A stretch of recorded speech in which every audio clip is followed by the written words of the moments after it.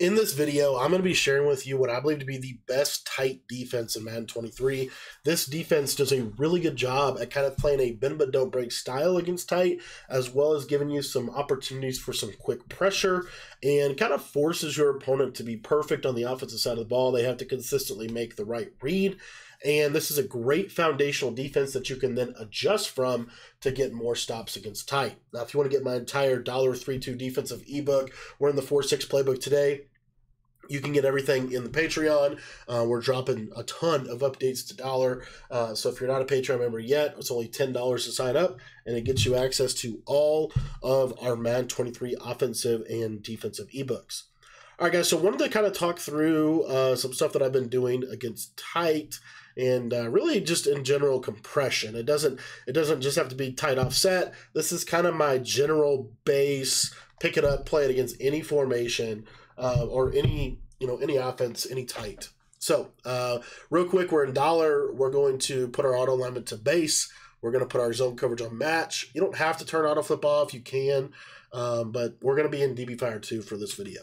Okay, so DB Fire 2, we're going to press. We're going to bring these safeties in to the box and ideally inside of the slot receivers. That is our first step. And then from there, typically what I like to do when I'm defending tight, if I'm defending tight offset, I want to use this linebacker. If I'm defending tight slots, basically, you would want to use this guy. Okay, so the coverage is basically the same though. So what we're going to do is, obviously a lot of people like to run, this kind of concept right here. So how we're going to defend this? Well, relatively easily. All we're going to do is we're going to put our outside corner on the left side and an outside quarter. We're going to middle third the safety on the short side of the field. We're going to hard flat the linebacker on the short side of the field. And then we're going to vert hook this slot corner. Now, what that vert hook is going to do is that vert hook is going to take away running back seam throws, any kind of quick seam route over there. Combine that with that soft squat. You could also turn that into a hard flat or cloud flat, and it's going to be pretty good for any kind of underneath check down like what you might see out of this. So there's snap the ball. We're going to go here. Boom. They try to throw that, and you see the pressure is coming quickly against these compression set. And that's really I think the easiest thing to do against tight is, again, boom, boom, and then hard flat and vertical hook. Now, this linebacker on this hard flat, it will actually do a pretty good job at kind of baiting the running back routes. So you see here, like, kind of looks like that's bracketed. Now, that throw is open right there, but the beauty of having the vertical hook, and again, it does kind of depend a little bit on like what they're running, but the beauty of having this vertical hook over here on the right side is that it allows me now, what I could do with this guy on the right is I can man him up on that outside player, and then now I can use her in the middle of the field. So now I've got a little bit more of a bracket on this corner route right here. I've got it manned up. That's not always going to be there, especially if you shade outside. You do have the ability to also be able to go over and use it, which I'll show you what that looks like. We'll show you some other route combos in just a second. But this, by and large, it will do okay at defending one of the best concepts in Madden 23, which is this specific route combo. Now, again, if I really, really wanted to stop it, what we might do is instead, maybe we would run the coverage like this. Let's say we did something like this right here. Now we're going to use her over on this side, and we're going to run a cloud, and then we have this deep half. Now, what I would do with this deep half, if I was you, is I would say, okay, let's put that guy in an outside third. If we wanted to stop any kind of short side concepts like this, that guy needs to be an outside third. Obviously, you see the pressure coming in quick, and then also the cloud flat helping to bracket that corner. So, again, kind of up to you in terms of how you want to use this. I think in general, like, this makes a lot of sense here.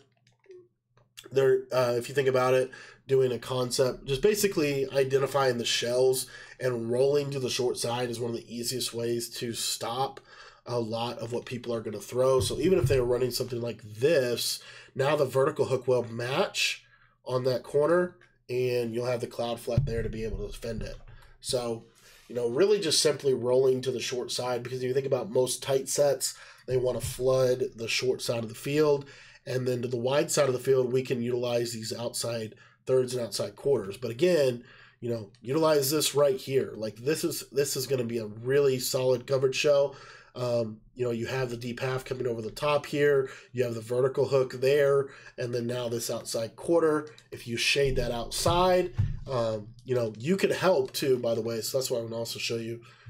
So like if you have the vertical hook, he'll guard the slant for just long enough if your pressure comes in. So you can get over here and go help there and then come back here. And that makes it even more kind of cloudy in terms of if they want to run something like that. Now, another route combination that a lot of people like to run, especially against dollar, is something like this out of Saints spot shake. So how does this play do against defending something like this? It actually does pretty decent. This little flat zone is going to kind of get in the seam area for just long enough. You have a vertical hook that's going to be in the seam area on the right. You also have a cloud flat that will take the back. So you'll see here, like you're going here, you can kind of bait those streaks and then kind of lurk back down to the slant, giving you a pretty good way to defend tight.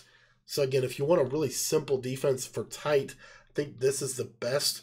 You know, just something simple like this, utilizing a vertical hook to kind of help in case they're running bench. Vertical hooks will do a number for you on the wide side of the field. They're really good on the wide side because they really can cover a lot of ground. Because a vertical hook, if you think about it, it covers from the hash marks to the numbers. Also, all the while, guys, remember you're sending pressure, and pressure busts pipes. So if you, even if you did something as simple as this, where you had a third and you had this guy here, and then you have this guy on a hard flat, and now you're usering right in here, this is still a really good defense. Pressure is good. You're guaranteeing the pressure. Pressure is going to come, and then now they have to get rid of the ball relatively quickly. Thanks for watching the video. If you want to get my entire $3-2 defensive ebook, make sure you become a Patreon member today. It's only $10 to do so. Head down to the description and go click the link down below.